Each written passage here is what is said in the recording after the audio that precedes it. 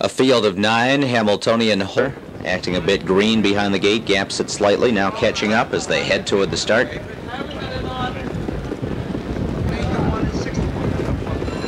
And they're off. America's Promise gets the first call from the outside. CIGAR toward the inside, trots out well. Experience Victory got away smoothly at the rail, and Victory Abroad is up close. He's racing third on the outside. Maximum Speed is fifth. Brooke Nichols backs off Levexter in sixth. Mr. Commissioner is on hurried, as is Coball, and Liverman Hanover ninth and last, looking to settle in at the tail of the field. So Campbell and America's Promise has easily cleared the field. CIGAR is racing in second, opening quarter up in a modest 28-2. Berndt Lindstedt moves CIGAR from second, now challenging for the front. Victory Abroad is third, and LaChance has clear road for Experience Victory. He's fourth, now moving up into third on the outside as CIGAR clears the lead, and now Experience Victory is coming smoothly up on the outside. He's second and going after CIGAR. Racing in third is America's Promise. Then it's 2 lengths to Victory Abroad. Levexter underway on the outside fifth. A rail ride for Maximum Speed sixth, the half and 57-2.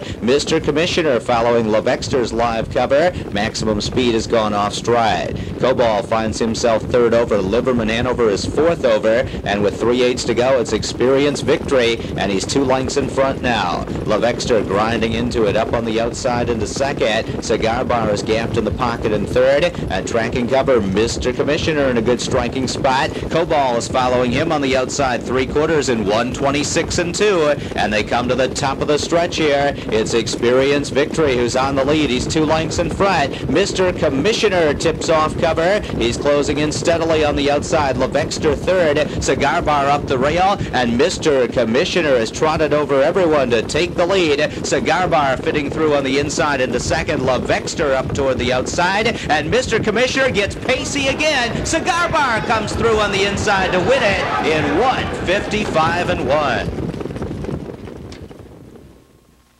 Lindy Lane Colt out of Martine Lobel by Joie de Vie, owned by the Arden Homestead Stables and Thomas Bertmark of New York and Sweden, trained by Jan Johnson with Berndt Lindstedt in the sulky.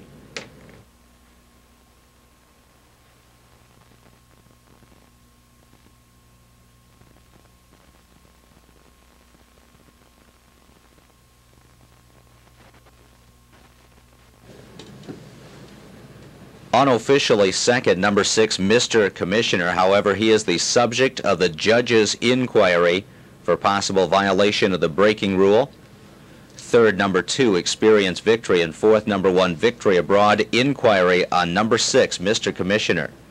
The Arden Homestead Stable, with a long history of top Hamiltonian trotters, may have another starter here in CIGAR, winning tonight in 1:55-1, second win of the season and a career best effort for CIGAR.